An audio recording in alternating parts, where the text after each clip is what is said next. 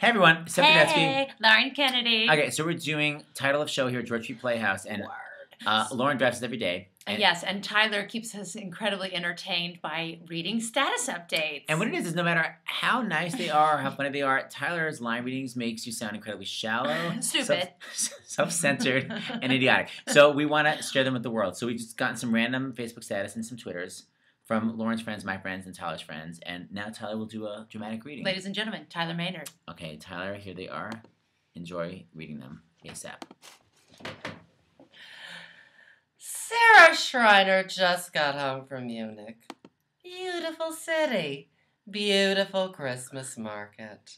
Beautiful language. Beautiful people. And snow! Kelly Knighton Huff writes, LOL! Unless a miracle happens, SU is toast. No need wasting my voice screaming at the TV when I have a gig to scream at tonight. Ugh.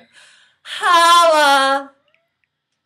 Ashley Griffin says, one thing at a time. One thing at a time. One thing at a time. One thing at a time. One thing at a time. Robert Robinson says, I woke up this morning on my reading pillow, my computer next to me on my bed, and a package of brownies on my stomach. WTF was last night? Craig Ramsey. Well, back to the Gold's Gym Hollywood for an exciting lineup of clients. I'm so blessed to have clients that give 100% in every session. You make my job exciting and rewarding. C.T. Hollis states, last week swimming in the Caribbean, this week gloves. LOL. Daniel Lynn Evans says, slap on your rhinestone G-string and let's go see burlesque. It's fabulous. Finally, Broadway's best, Sutton Foster. Christmas music is on. Life is good.